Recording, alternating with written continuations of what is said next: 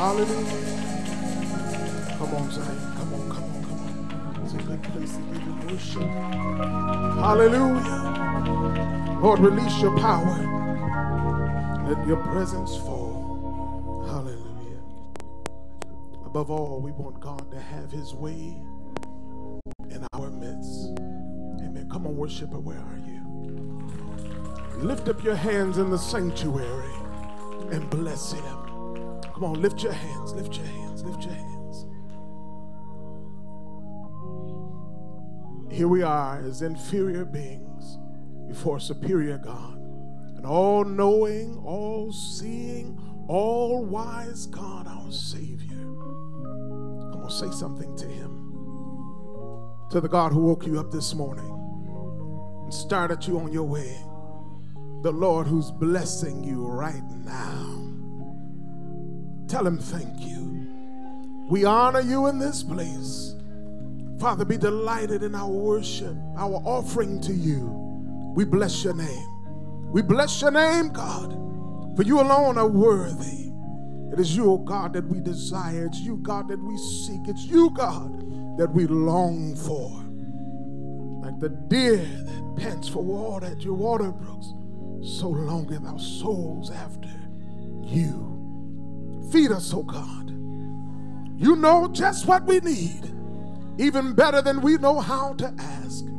Father, you be glorified in what's said and done. Nothing, oh God, of vainglory or strife, but that your people may be edified today, and you, oh God, glorified. It's in Jesus' name that we do pray and give thanks. Somebody shout, thank God. Amen. Amen. Please be seated. Amen. You can praise God as you go down to your seat. Amen. God is good. He is good. In spite of ourselves. Well, I can say in spite of me, God is yet good. Hallelujah. He looks beyond all my faults because he knows what I really need. Hallelujah. And he's a God who can and will and does meet our needs. There ought to be at least one witness in the house. Amen. To say he's a need meter. He's a way maker. He's a provider. He's a miracle worker. Hallelujah. Glory to God. Hallelujah. Hallelujah. I know because he made a way for me. He made a way when there was no way, when I didn't see my way out, when I couldn't see my way through, when I couldn't think past the process, when I couldn't get my act together, when I couldn't get my thoughts to line up, when my faith was failing. God! Hallelujah! Thank you, Jesus. Hallelujah. He saw past all of that, through all those layers, to meet me at my point of need. Hallelujah. God did it. God did it. God did it. God did it. Nobody but you, Lord. And I just want to say thank you. I just want to say thank you. I just want to say thank you, Lord. You've been mighty, mighty, mighty, mighty, mighty good to me.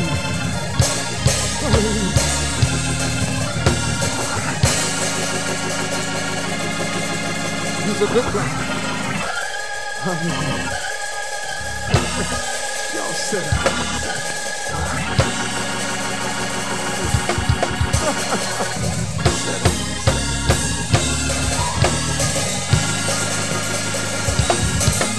You don't know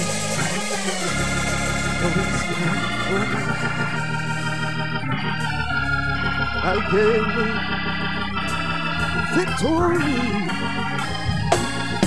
I love him. I love him. I really love the Lord. You don't know what he's done for me. Gave me the victory. Gave me the victory. And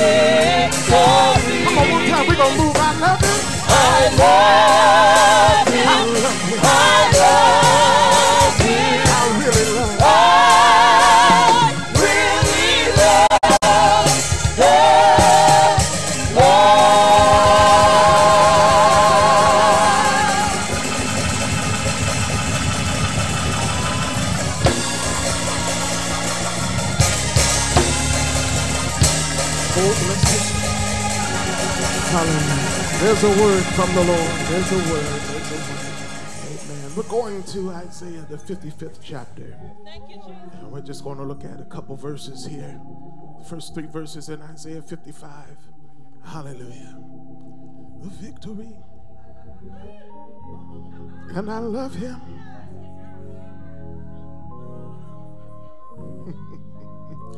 Isaiah 55, verses 1 through 3. Verse 1.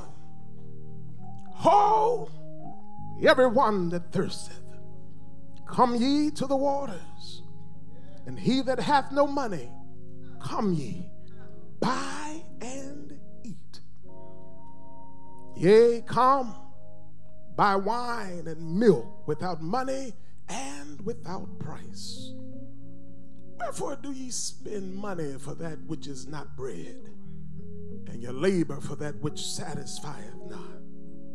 Hearken diligently unto me, and eat ye that which is good, and let your soul delight itself in fatness. Incline your ear, and come unto me. Hear, and your soul shall live. And I will make an everlasting covenant with you, even the sure mercies of David. I just want to share with you a thought, simple thought this morning, because this is an open invitation. Somebody say, all are welcome. I want to put special emphasis on all. What does all mean? All. Everybody. Oh, there's plenty good room. I know sometimes we can get possessive about our God and who is able, who could or should be able to have access to him. But the truth of the matter is he loves all of us. All souls are mine, saith the Lord. We all have one Father, one God, one Lord, my God, one faith, one hope, one baptism. We all belong to him.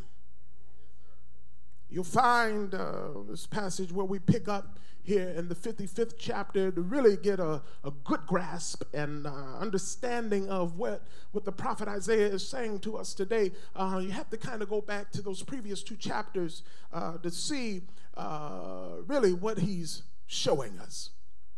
In the 53rd chapter of Isaiah, you'll find probably the most repeated and rehearsed verses in the book of Isaiah, the prophecy of the Christ who's coming.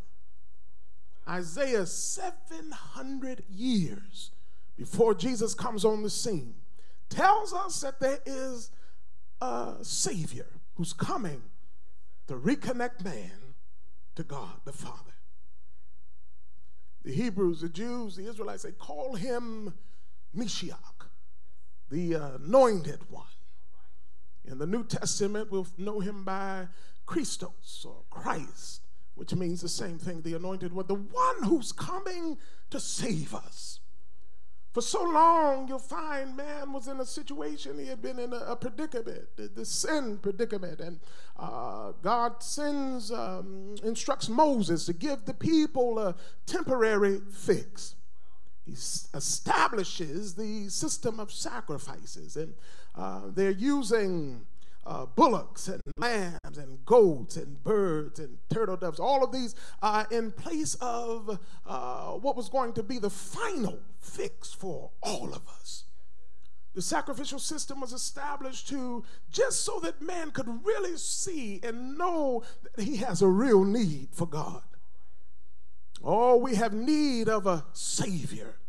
And I don't care how good you are, how morally good you are, how on time you pay your bills or your taxes, you need a Savior. If anything or if nothing else, we need to be saved. Amen. An older gentleman, somebody asked him a while ago, what does saved mean? What are you saved from? His answer to them, I like it. He said, I'm saved from myself. Saved from myself. The thoughts of men's hearts are wicked. And it's because of our Adamic nature, because of Adam. Maybe we have to be regenerated. We have to be born again. We have to be renewed. It doesn't matter how you came in, hallelujah, into this world. All of us were born in sin and shaped in iniquity. But there comes there is a safety net for us. There is provision for us. Amen. We don't have to stay in the shape that we're in. We all got to be born again. Got to be born again. 700 years before Christ appears, we'll find Isaiah prophesying that there's one who's coming, who's going to be the final answer to the sin problem. He tells us of a suffering Savior.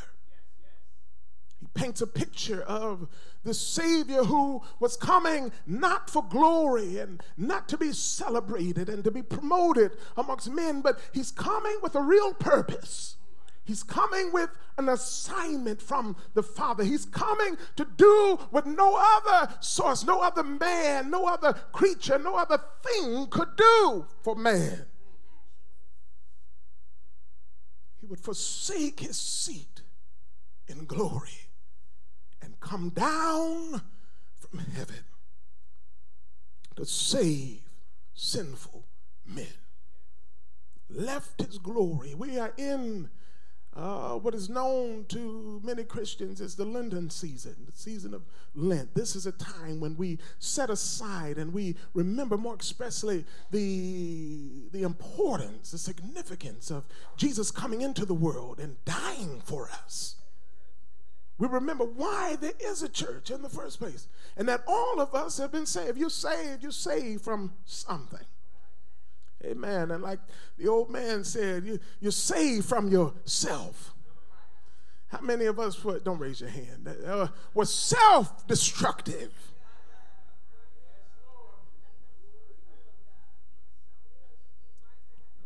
Anybody ever did, those over 25, and did anything crazy that could have taken you out, and you know somebody else that it did take them out, but God spared you?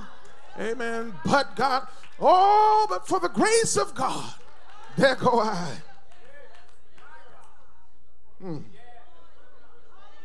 Hallelujah.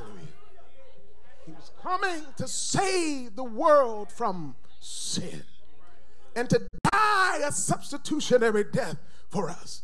Oh, I want to help those Christians all over the world that are remembering why we are here. We cannot forget the suffering Savior. Because before he was resurrected in power, he endured the cross.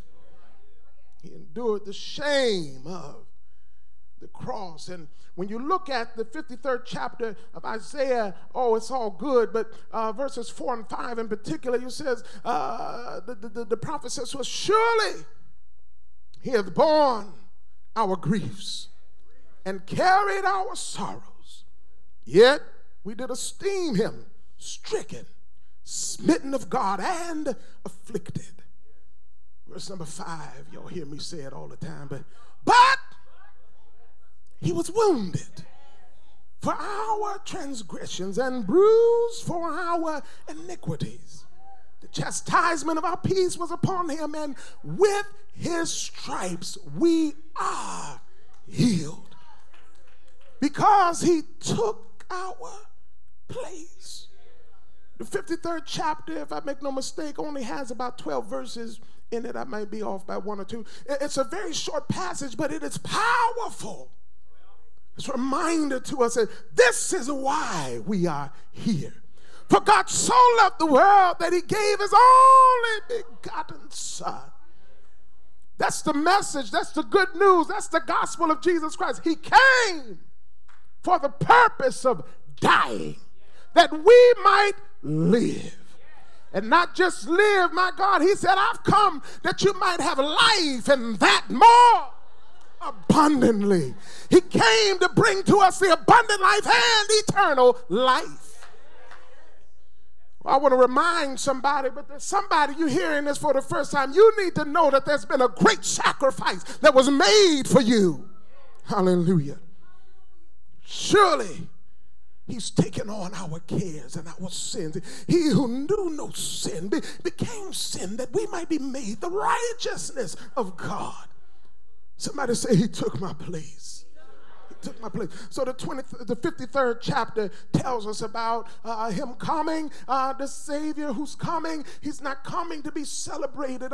He's not coming to take a seat on the throne. He's coming for a purpose. He's a man on a mission. He had an assignment from the Father because there was nobody else that could do it but him.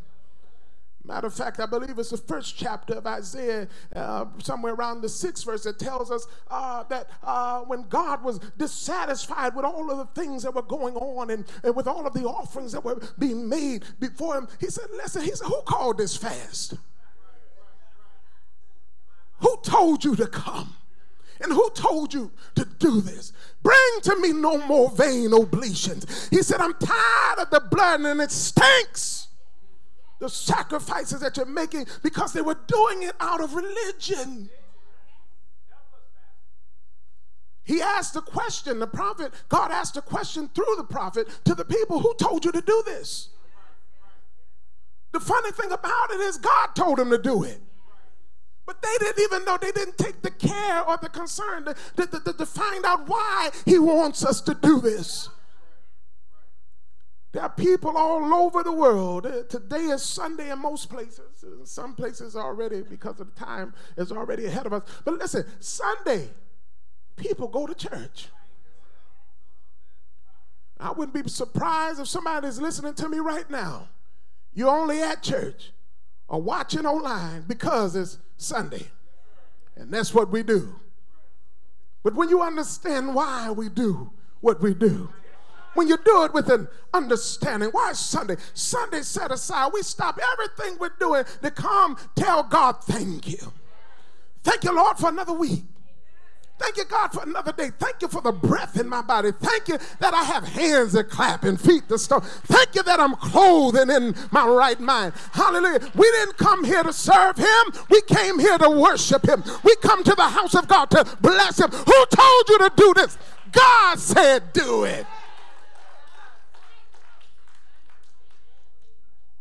I'm giving you the rest of the days. Give me one back. At least give me one.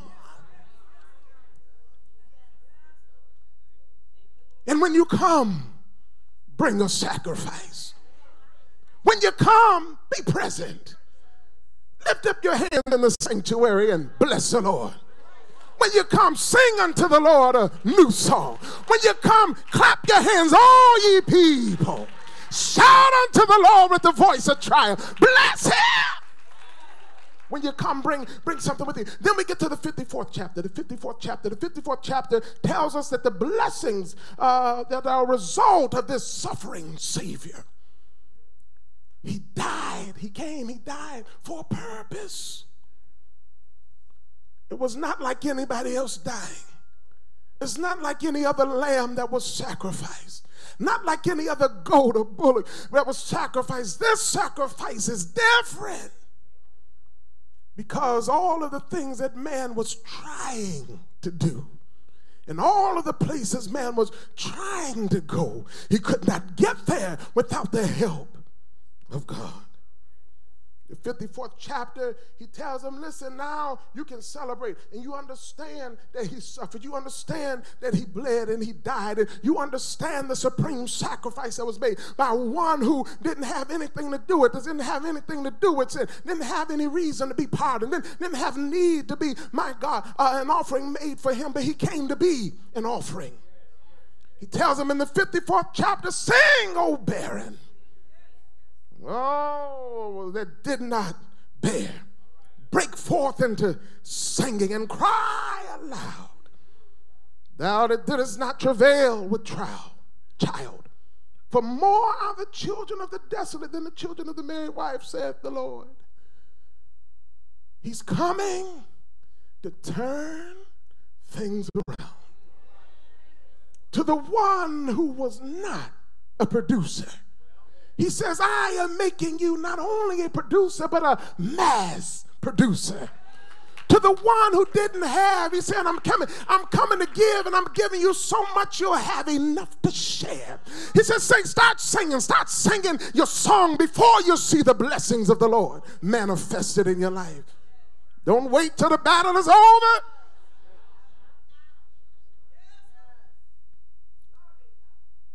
Somebody found out what that means. People who have experienced victory. You found out that I don't have to wait until I see the end result. I don't have to wait until the cup is being passed or the ribbon is being pinned. I can shout now. I can celebrate now. I know that I'm already a winner. I win. Tells them to enlarge the place of your. Stretch out where you are. Make preparations, because the thing about our God, he's a God who, when he makes a promise, his promises are sure. The promises of God are yea and amen. Yes, and so be it. God keeps his word. He's setting the stage before we get to 55. He tells them, listen, there's a Savior who's coming to fix you up. He's going to answer your problems. Listen, don't wait till he gets here. Start praising him now, because you know he's coming, because God said so. Then we get to the 55th chapter. And he says, oh, everyone that thirsts. Now this is your invitation. Oh, some of you are familiar with invitations. You see them going out, and sometimes they'll have RSVP on it. What does that mean? That comes from, that's initialism, from the French word, respondez s'il vous plaît. What does that mean? Please respond. The French use more words than we do. Elder Gardner speaks French. You know, did I say it right? Good enough? Please respond. The thing that's different about God asking you to respond than man asking you, because understand, when somebody sends you an RSVP and they want you to respond, that's because they probably have a certain amount of seats designated. They want to know how many heads they have to count. How much food do we have to prepare for? How many people are going to show up? And my people, they just do not like the... You know I'm coming.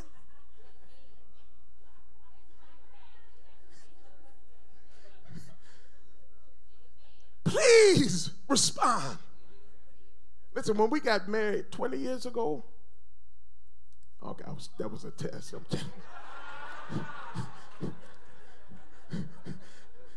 Make sure you're counting right there. I'm going to tell on her. She forgot our first anniversary.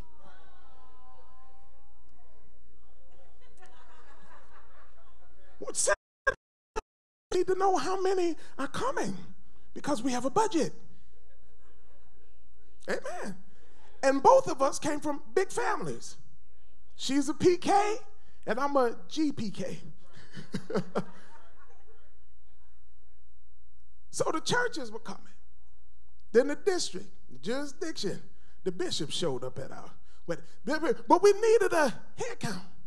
Then we had to limit it down, because all of the aunties and uncles have to.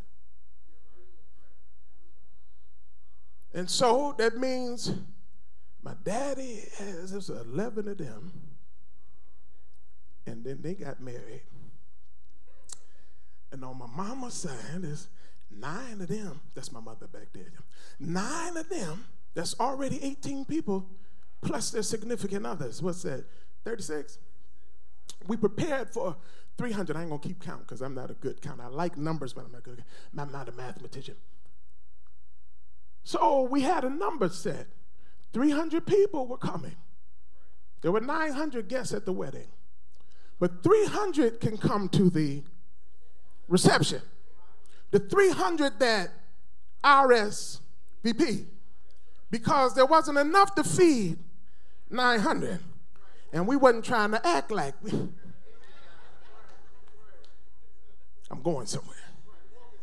We had to narrow it down. And then I had 46 first cousins that were in my age group. That was just in my age group. first cousins. And then I don't know how many she had. Listen, but it was a whole bunch of us. And we're trying to calculate. So we got this number is changing. How do you fix the numbers? And then we said, okay, you have to be 18 and above to come. That eliminated some. And then you can only come with you. No significant other. And don't bring no babies. Somebody showed up with some babies and got turned away. But there was the police was at the door. We had police at our wedding. They went to the church.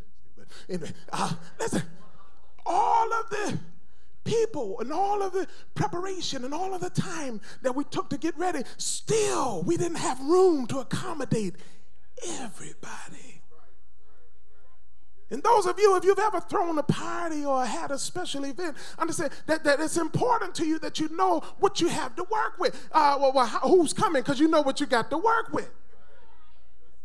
The difference in man making an invitation to you and our Heavenly Father making an invitation, when He asks you to respond, I just want to know how you're going to answer. I got a blessing for you with your name on it. How do you respond? He wants to know, is there anybody that want to act like they're happy about the invitation? That's all He's looking for. Some level of excitement, some level of anticipation, some level of faith. Somebody, I believe that God will do what He said. And if He invited me to it, He's going to have enough to feed. If He invited me to it, my confirmation is yes, Lord. All I'm saying is yes, Lord. That's all He's looking for from us. Yes, sir. We don't have to worry about whether He'll have enough seats, whether He'll have enough plates, whether He'll have enough spaces, whether He'll have enough room to accommodate. I just need you to show up. Y'all following me? He tells them in this 55th chapter, in that first verse, ho, everyone. All I need you to do is have an appetite. He that hungers and thirsts after righteousness shall be filled. I need you to have an appetite. B-Y-O-A. Talked about that the other night. It was B-Y-O-B. Somebody know what that means. Y'all done got quiet. Y'all know what that is. Amen. Bring your own appetite. Somebody said bottle. Lucy. Bring your own appetite. The first thing that He says to them is, my point's upon to here, He tells them, choose life. Oh, everyone that thirsts, come. You are choosing life. When you RSVP, when you respond to God, you're choosing life. When you respond to God, you are choosing, somebody say it. Choose life. When you choose life, and understand the choice is yours, it's yours, it's yours. Jesus says in John 14:16, Jesus said unto him, I am the way, the truth, and the life. The only way to get in is if you choose me. Choose life. I am life. And then the second thing that we learn in this passage is to occupy your place. I say your place. There's a place for you. You need to occupy the place that God has given to you. I was talking with one of my prayer partners yesterday, and he said to me, and I said, listen, I got to write this down before I forget it. There comes a point in our walk with God where we will sink, swim, or step aside. And then he didn't finish there. He told me, he said, pick a nest. Swim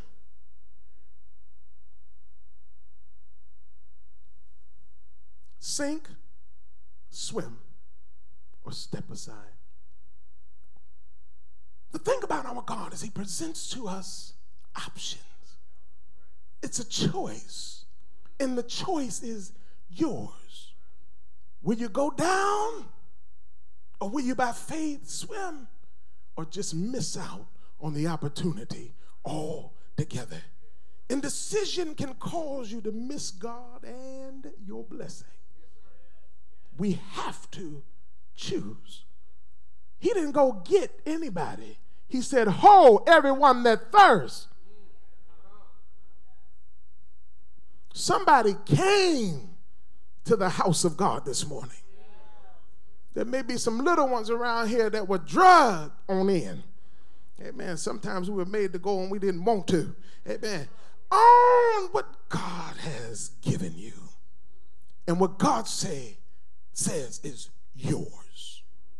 Make no apologies for your endowment. That's the blessing that God gives. The third thing that we learn in this passage is meditate on the word. Take it to heart, not just in your head, but absorb and soak it in.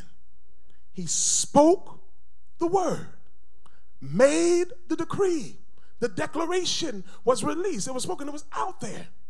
Now I need you to do something with what you heard. You need to know, what did he say? I told you he was rebuking people in the first chapter about who told you to do this, who invited you.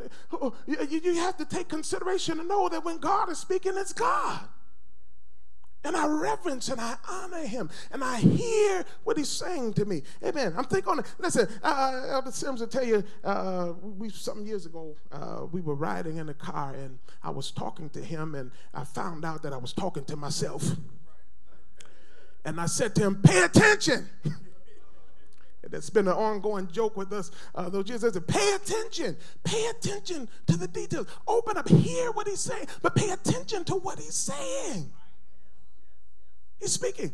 How many of us week after week and year after year have heard the word, and the word was good. It was good when it went down, and it blessed you. But what are you doing about the word that you heard? How are you applying the faith? How are you applying your faith to what you heard? Hebrews tells us, listen, the message went out to all of them. Everybody heard it, but it was only effective for those who mixed it with faith. You can't just hear it. You've got to meditate on it. You've got to be like the cow, my God, that will eat and go back and chew the cud. To go back and remember what the Lord said. I don't see it right now, but I know my change is coming. I know that God will do just what he said. And I'm going to wait on him all the days of my appointed time. I'm going to wait. That's meditating on the word. I was sharing with somebody yesterday. Deacon Newsom called me on the carpet Sunday afternoon. He laughing back there. He called me on the carpet Sunday afternoon because we were having a little situation with our vehicle, one of the vehicles. And Deacon Newsom talked to the wife first, and he told her, he said, First Lady, we're going to put you on the altar. And he said, Pastor, I've been preaching this word and talking about faith, and this is the year of accelerated faith. You talking weak.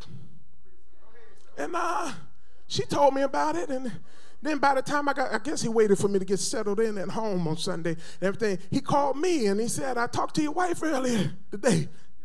And I was telling her about getting on the altar, and he was saying, about the situation, and she was talking weak. And then we talked for a little while, and he said, hey, you talking weak too.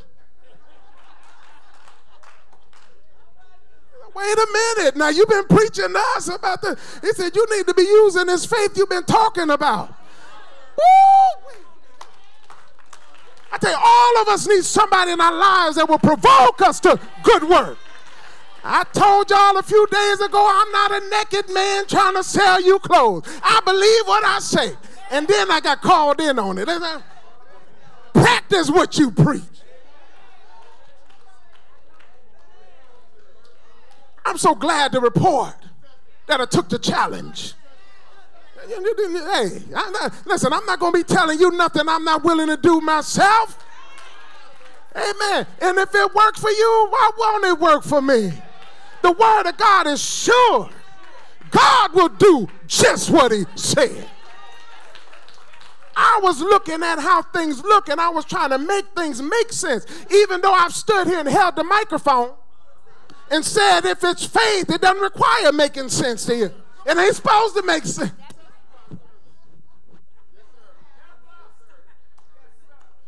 I told Deacon Newsom, I said, yes, sir. I said, matter of fact, I said, we're going to go get a new car. And he said, I like that. Tell me what you got. I got off the phone. I told my wife, I said, see, that stirred up righteous indignation in me. You know? And then somebody said, listen, yeah, Pastor, I think that's a good idea. Y'all don't need to be riding around in a hoopty. I said, all right, you know, I ain't had no problem with a hoopty, but you know, hey, but listen, faith. I was looking at how things looked, how they appeared.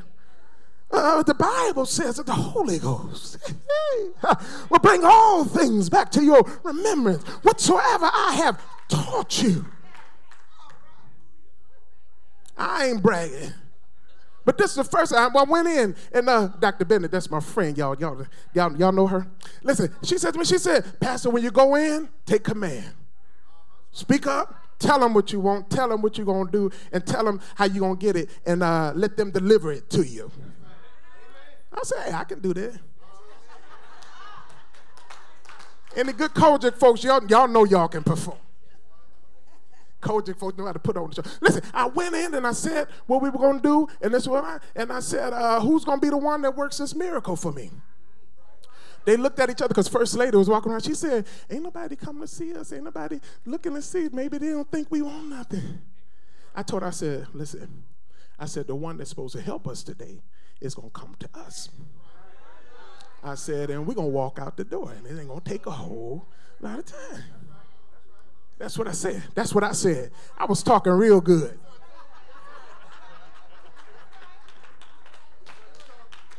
I'm just saying this to help somebody.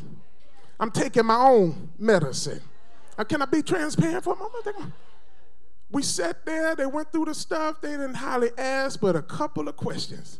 I said, you know, I was so confident. I act like I had $1 million in my pocket. He said, you want to put a down payment on? I said, no, not really. Hey. I said, what can you do without that? He said, we'll see if we didn't come back. He said, well, how does this look to you? I said, yeah, that's easy. You can do that. I said, let's do it. I said, we want the ruby red one. I said, he said, well, I don't know if you can have that one. It was on the showroom floor.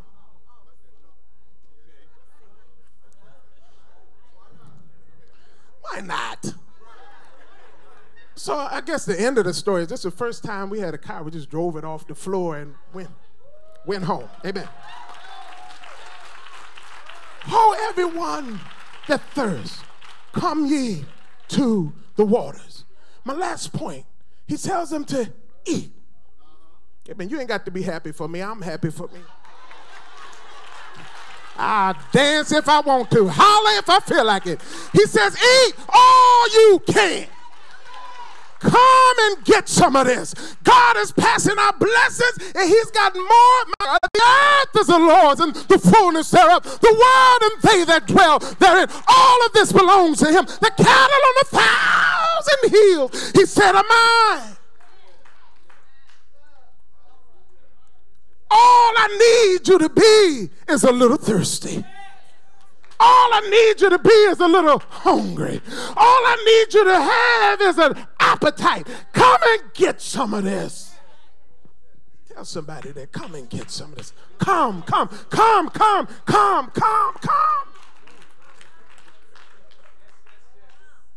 A car may not be the thing that you need. A house, listen, that's material stuff. We can't take none of it with us. But listen, on his table is all kind of stuff. Glory to God. On his table, he says, listen, I want you to come and dine sufficiently. I want you to respond to this request that I'm making to you the right way. I want you to come. Some folks so nosy, they want to know what we're going to get when we get there. What's on the menu? What's on the table? How much you have? Can we have seconds? Listen, come. You'll find out when you get there.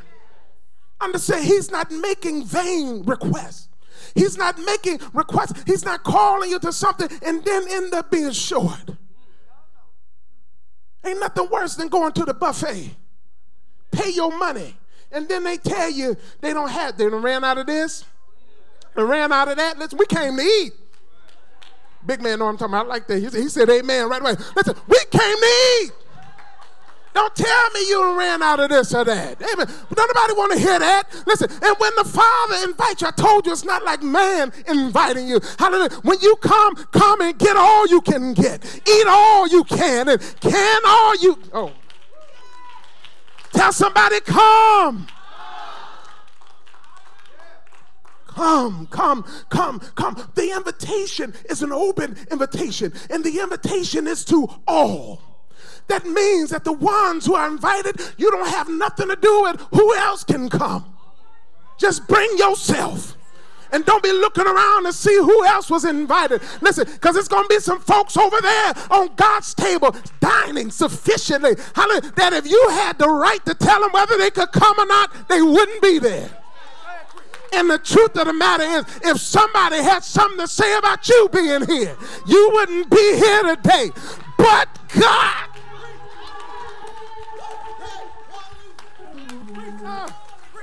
But God. It wasn't up to you whether or not I would be anointed. The anointing comes from the Father. It's his anointing, and he'll anoint whoever he wants to anoint. Whoever is going to be willing, whosoever will, let him come. The invitation is to you. I was riding down the street on yesterday, and I'm going to help somebody today. And I seen people dressed in, they wasn't just carrying the flag, they was wearing the flag.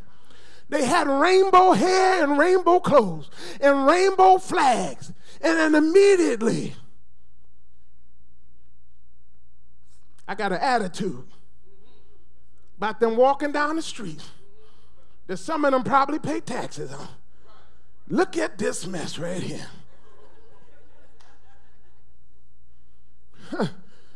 Our Bible study lesson the other night was talking about walking in love. And on Friday, I was rolling my eyes at the rainbow flag.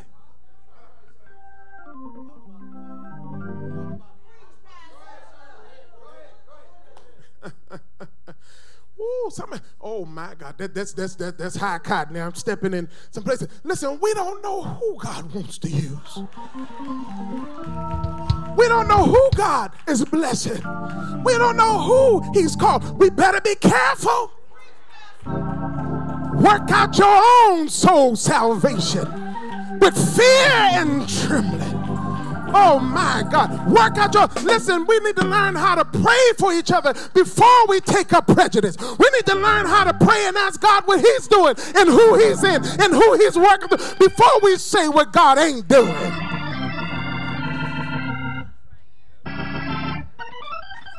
I'm going to get in trouble. But my God, there's some folks looking at, listen, they so dressed up, and they always dress up.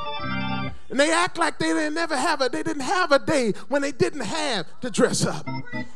And they'll be more than happy to let you to believe that times have always been good. And because I love the Lord, he's always making ways for me. And he gives me everything I need.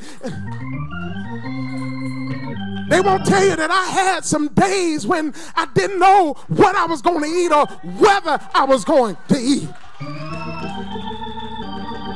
You need to tell somebody your real testimony. Oh my God, because of somebody who was waving a flag before they...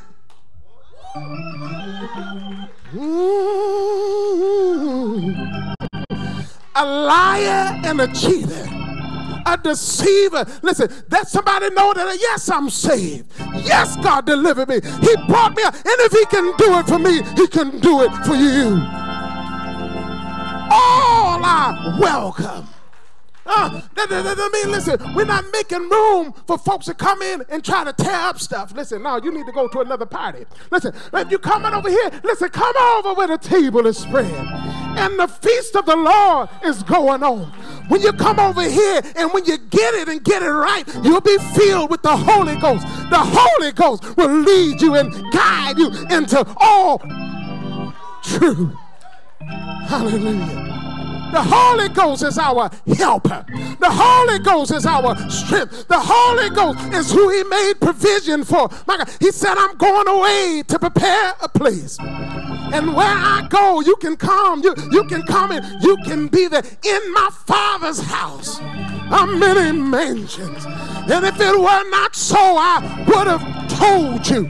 Oh, but listen, I'm telling you that there's a place for you, and there's a place for him, and there's a place for her. That's plenty good room. Oh, everyone that thirsts, let him come. When you come, God will work on you. If there's anything that needs to be fixed, we can't fix you. The church been messed up a long time trying to fix people, because you want to fix people to look like you, and you ain't got it all.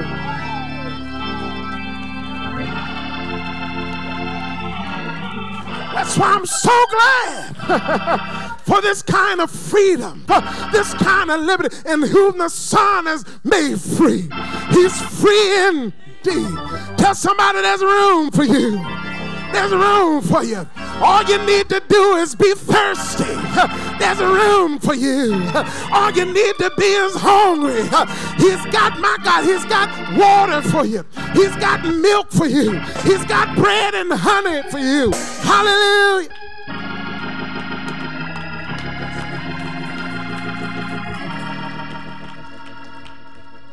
He tells him to come. There's always I want to call it a caveat here. When you get there, you have to repent. Give it to him. Lay it on the altar. Father, work on me.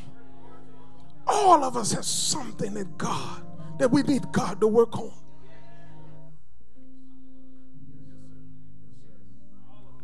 The people that we're talking about, that we need to be talking to.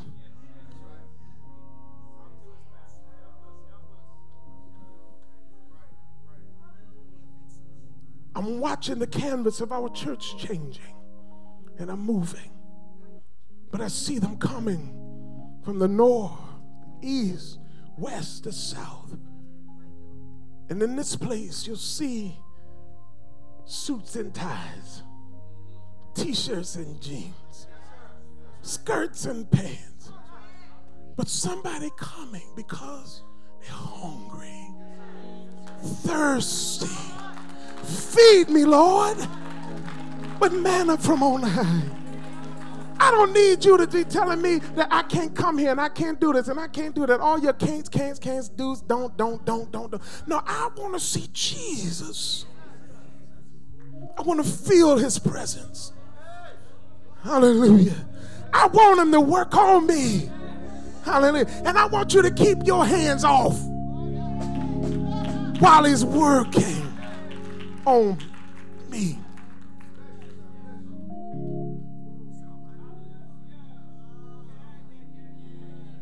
There are people that are hurting everywhere.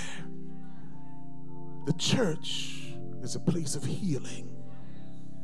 It's a place of hope and help. I'm talking to people today that will leave from here and not know whether or not they still have a place to stay. Jumping up in the middle of the night every time they hear a truck or some beeping, trying to see if the repo man is coming to get their stuff. They wouldn't tell you about it because they're afraid that you'll judge rather than help. All are welcome. If you've been changed, you've been converted, you've been changed, strengthen your brother, your sister, embrace somebody. Let them know that God loves you. Oh, everyone that thirsts, come to the waters. Then he tells them, come and live. I'm going to open the altar this morning. You may be here today. You don't know the Lord Jesus Christ and the pardon of your sin. I implore you, come. Come. Come. He tells them in the second verse, why do you spend money on things that don't profit you? Spending on things that are unnecessary. You don't have to. Jesus paid it all. He already paid the cost. That's why he came, our suffering Savior. And he tells them to rejoice. Sing, O ye barren. Hallelujah. There's a place for you. There's hope for you. There's help for you. There's health and healing for you. If you're here today, you found yourself in a place where you need strength. Open invitation. We'll pray with you and we'll believe God for strengthening you.